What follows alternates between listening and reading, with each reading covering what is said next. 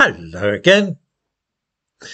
As I mentioned a while ago, I've lately begun publishing on Substack, and although so far the material there has been factual, mixed of course with my own personal views and opinions, I thought that it might be interesting to try publishing fiction there as well.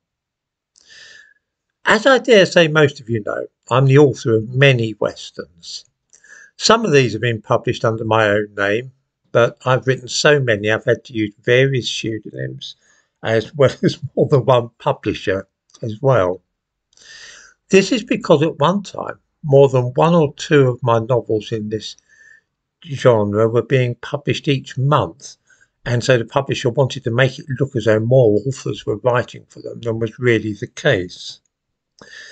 Among my many aliases were Fenton Sadler, Brent Larson, Bill Cartwright, Ethan Harker, Ed Roberts, Jethro Carl, Jay Clanton, Jack Tregarth, and of course Harriet Cade, by which it will be rightly guessed that I was knocking things out on an industrial scale.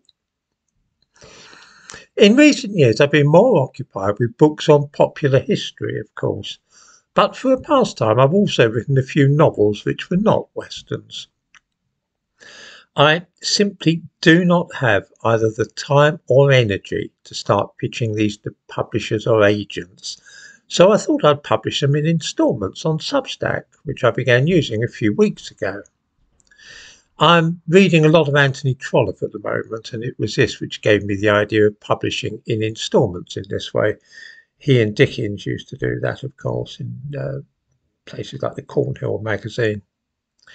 I give a link in the description to this video, and I shall be putting up 10,000 words of the thing there twice a week. It is perhaps not a brilliant production from a purely literary perspective, but I enjoyed writing it, and it is of course free for anybody who cares to read it. I suppose I should say a few words about the book. It's called Sisters, and it's a psychological study of the lives of four women, one of whom has committed a series of murders.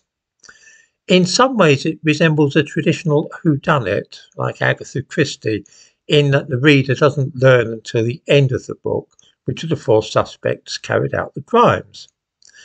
It's not a straightforward narrative, though. The story weaves back and forth over a period of 20 years, showing the same incidents from the differing points of view of the characters.